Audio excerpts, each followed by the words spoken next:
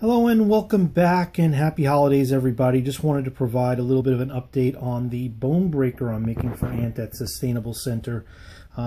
Just the progress is quite far. This is close to the final stage.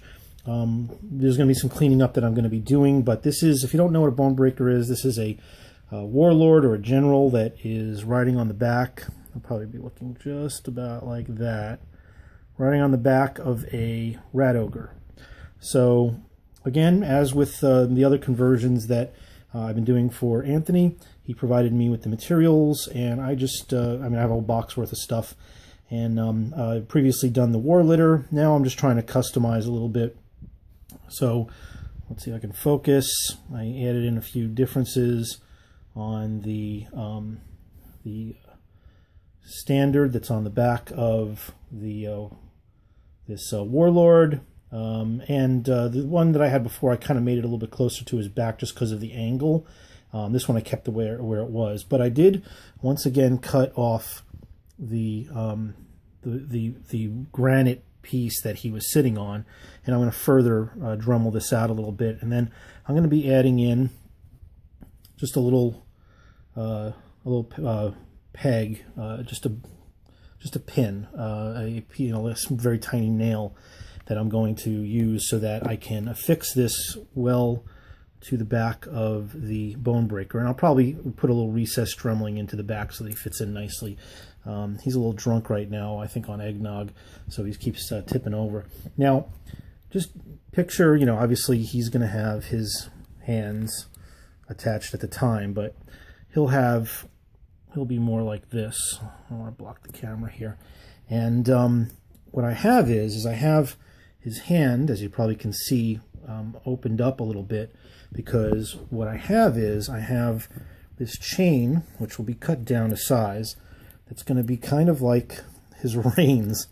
Anthony gave me a nice picture showing somebody's incredible job, and I'm going to emulate that. And I'm going to be adding in some green stuff in there, but I'm going to have this coming up like that, and then this one on this side coming up, so that they're going to both be clasped, and then they're going to be dangling down the two sides. I want to have a couple of little bells hanging from the bottom pieces, but that's going to be kind of how this warlord steers the Bonebreaker, tells him which way to go. So just like riding a horse. I removed him from the base. He came connected to this base with apparently some, I guess some priming. I don't know if that's primer that's on here or if this is the actual color of the plastic. It looks a little bit different, but sometimes the grays are a little bit different depending on the model. But it looks like this might be like just a quick primer or whatever. And I'm going to go and connect this to some rays. These pegs I made sure that were still intact. So before I add it back to the base, I'm not using these pegs where they were inserted. I think that they were done because there's already these holes at the bottom, but I didn't like the positioning. It's too much to the side, and I think it would also interfere not only with models that might be on either side of it, because it's supposed to be within a unit, but it kind of looked like he was looking too much on an angle, and the Bonebreaker as well. So I kind of wanted him more like that, looking straight ahead, and it would afford it to sit inside the unit a little bit better. And then the Bonebreaker would sit atop it, looking also straight ahead. I'm also going to be affixing this. I've already cut it down a little bit, but I'm going to drill in a couple of holes, and this is going to be kind of part of the thing that helps support the warlord onto the back of the Bonebreaker. And I'm going to probably fill this in with something. I'm not really sure exactly what. So this is, I've got a couple of things to clean up and then add on, maybe a little more green stuffing, and then I'll have finally assembled stuff. Most of the cleanup on, the model has been done and preparation. So, this I'm going to be connecting, cutting down the chain, and then I'm going to be connecting this chain to the fist, and then the other chain to the fist, and then you'll have two of them hanging off the back. It's not going to go straight through his hand. I'm going to fix both of those sides to this hand, and then I'll fix new ones down the back of the other side, because obviously his hand's not big enough to drill a hole straight through. But plenty of space to drill through it on the mouth, and I think that's coming out pretty good. We just got to fill it in a little bit because it's a little bit too big. But coming along, Bonebreaker should be done, soon. I think the next video will be a completion, and then I'll be moving on to my next project, which is, well, I'm not sure if which one I'm going to be doing, but I have a feeling what I'm going to be doing is my my Fellbat or Vargeist conversion, which is going to be some Black Knight horse with some wings affixed to it, and then on flying stands. The current the method I was using for Fell Pegasi or Fellbats, I sold off, and they've just been sitting around waiting for the time and and getting through various projects to actually get to another set of converting. And I try to paint up some stuff from previous events. So I'm going to get back to just building a couple of units once I finish this one. But this one, getting close to final assembly. Once again, I'll leave the base unflocked so Anthony can determine what he wants. I'm just going to add some plastic to the bottom here so it's sitting on top of the base, not glued straight into it, so that it's raised up so that the feet won't be recessed into the base. And what I neglected to mention was one of the other reasons why I want to do it, because this is kind of sitting where his fist was on the ground. I want to kind of have him like a little bit elevated, because what I want to do is I want to have something either on the back end or the front end of the fist. Like he looks a perfect fist, look like he's grabbing something. I don't know if it works. He's just too hunched over when he's like hanging like that. So I figured he'd have some kind of rocky or dirt ground that he's raised up a little bit, but underneath his fist it would be a little bit of a gap, a recess, and I'll have something hanging from there, some kind of a victim, maybe one of these pieces like hanging from there, that he's something that he's already ripped through. I mean, he's a Bonebreaker. He's going to do some damage, and then we'll see. Maybe I'll add some other bits. Maybe I'll have one of the little rats hanging out at the bottom there. Snickering with glee at the victims of this powerful combined model.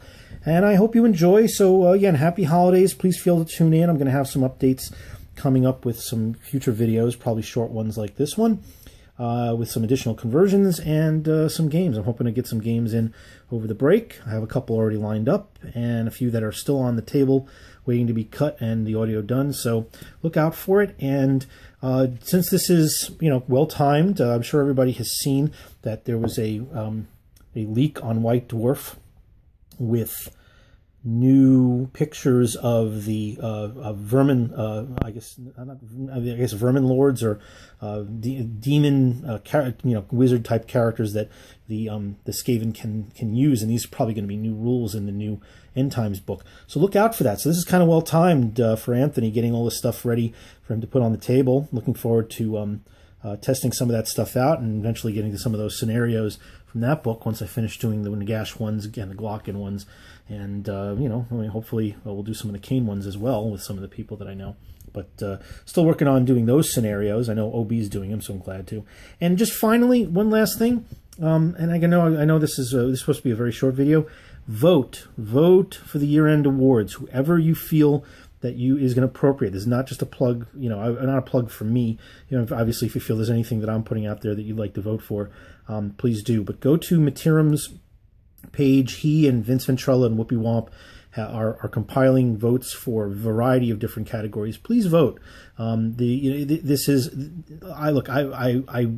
I lurked for a long time watching people's videos when I got back into the hobby before I even posted a single comment, and certainly before I started putting out content of my own. It's a nice affirmation for all the people who put out so much work. It is a lot more work than I ever expected, and obviously very little pay, if any. This is pennies that you make for any of the clicks that you get from this stuff, literally. And nobody's making a living in the Warhammer community on this. Maybe at best they might be, paying for one box set every once in a while, or paying for their entry fee to a tournament here and there. But except for the very, very biggest people with the most views and the most subscribers, everybody's doing this for fun, and that's certainly where I'm headed. So, but it's really nice to get some affirmation for all the work that, just that people enjoy what you're doing beyond just being able to click like and make nice comments. Vote for who you want. There's some really good people out there that I've been tremendously impressed with. So, obviously some of the standard big guys like, Anthony from the Sustainable Center and Once Bitten. We haven't seen people like Luke Davis in a while and Matthew Reeson, but there's I can't even name all the names. I'd feel terrible leaving people out, but some of the people that I follow pretty regularly. William Page does incredible presentation on his reports. Matiram and the boys, obviously Mitt puts out some great content and just great stuff. A lot of paint episodes by Whoopi. There's Wahoo Warrior, Unleashed Wargaming. I know I'm going to feel terrible leaving some people out just because it's whatever's top of mind right now.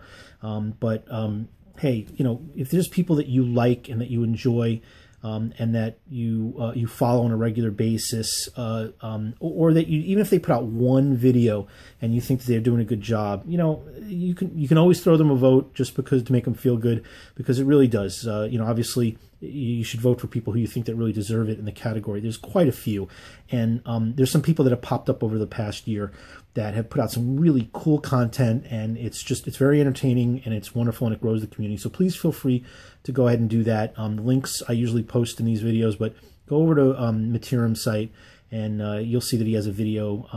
You can also see it on his Google Plus page, and you'll see the various different a link not just to the short video on what he's looking for in the because you have to be specific on, say, if it's a conversion, what the model is, if it's a paint job, what the model is, if it's a tournament battle report, what the tournament was. He wants some specifics on that. Then there's a link also for the actual the insertions for whatever you want to vote for. So please do that, and I'll certainly have more stuff to come up between now and the new year. So look out for me, and hey, everybody, happy holidays and have a wonderful day.